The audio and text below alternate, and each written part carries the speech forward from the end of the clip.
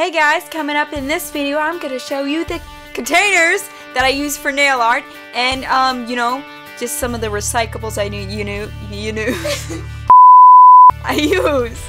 And, it's good to reduce, reuse, and recycle. So, please subscribe down below and give it a like if you like this video. Now, let's get on to the video part. The actual DIY showing you stuff. The first thing is an ice cream top. See? Yeah, I'm gonna break it. If you watch any of my other 20 videos, you see that I use a lot of acrylic paint. This is what I dump the acrylic paint on, and I mix it when I'm mixing colors, and I dump, if I use nail polish, I'll dump it on here too. The reason why I like using a ice cream top is it's very easy to clean. Everybody uses ice cream once in a while, so you probably have one around. Instead of recycling it, you're using it, you know what I mean? So, a good thing about this is you don't really have to clean it because it just peels off the paint. On to the next thing, I am going to be using this old fence. I should make a video of all my bloopers. You delete my bloopers? I don't know. You delete your bloopers. Okay, no, we just cut them out of the video in shortcut. Pencil rod container. Now let's go to that part. It's gonna be in voiceover. Now I'll start by taking this sticker off, and I'm gonna use this razor blade, which was a big mistake. It was really dull and dangerous, so I decided just to rip it off with my hands. It's a lot easier just to take it off like this. And now that that sticky layer is still there, I'm not even gonna worry about it because I'm gonna use this cabin and trim paint because it's the only paint that I have. To paint over it with, and this foam brush right here. And I'm just going to go ahead and put about 4 coats on there. Now I suggest you probably should use spray paint, and you will need less coats and it will be a lot faster. But I didn't have any, so I'm just using this white paint. I'm painting the lid here, and I paint on both sides, but I suggest not painting the inside because it's kind of hard to open once you get all the paint on there. So don't paint the inside.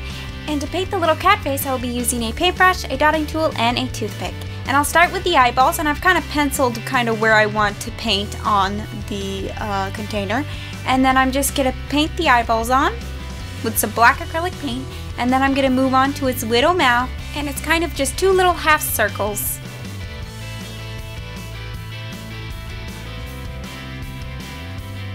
Now I'm going to draw some lines on the side of her face for her whiskers. Now I'm going to take a toothpick and give her some eyelashes.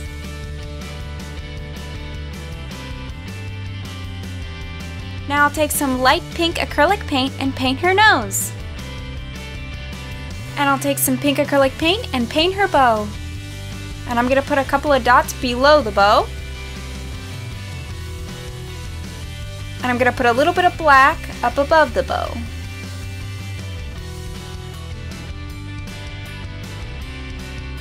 I'm going to do this on all 4 corners. And I'm going to take some white acrylic paint and put 2 dots in her eyes for eye shines.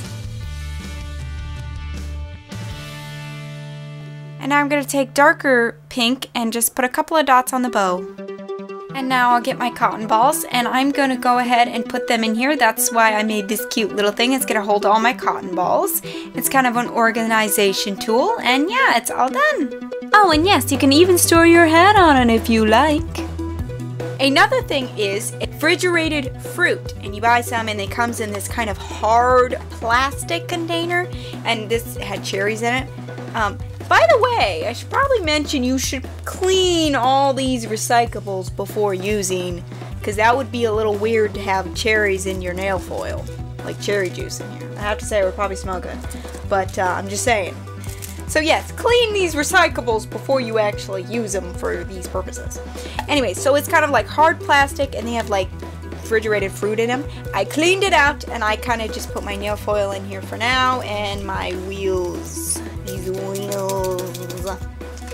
Okay, I'm now moving on to this butter container. Now I'm going to flip over to voiceover side to show you what I use this for. So let's go to that part. Let's go to it. Now, for the butter container, I usually put apple cider vinegar and a half of a lemon in here, and this is my nail soak, which I soak my nails in to make them more healthy, and I use the other half of the lemon to stick my other hand in, and I usually use the top of the butter container for like a drip pans, because sometimes, you know, you get lemon everywhere, and that's what I use the butter container for. That's it for those. Thank you for watching this like kind of cheap way of finding things to put your nails in and use for nails.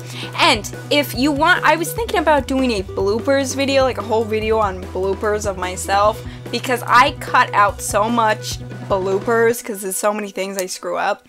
So let me know in the comment section if you want one of those videos in the future. Thank you so much for watching this video. If you already haven't, if you're new, please subscribe and give it a like if you liked any of these DIYs, and tell me which one you think was the most useful down in the comment section below. I'm gonna drop this paintbrush again. So guys, I'll see you next time. There's probably a video right here and right here for you to click on if you might want to see these two, and I'll see you guys next time. Bye!